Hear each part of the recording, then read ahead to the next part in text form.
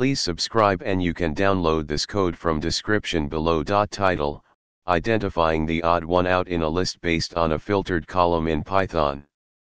Introduction. In this tutorial, we'll explore how to efficiently find the odd one out from a list by comparing it with a filtered column using Python. This is a common scenario in data analysis and manipulation, where you have a list of items and need to identify the element that doesn't conform to a specific criterion defined by a filtered column. Prerequisites. Steps. Make sure you have the pandas library installed. If not, you can install it using the following command. Start by importing the necessary libraries in your Python script or Jupyter notebook. Generate a sample dataset for demonstration purposes.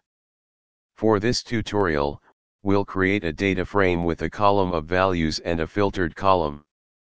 Now, let's write a function to find the odd one out from the list based on the filtered column.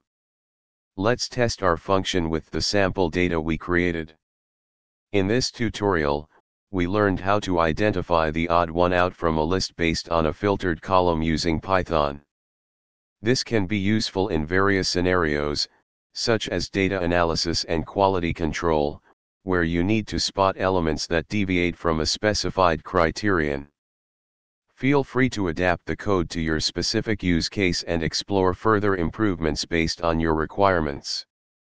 ChatGPT.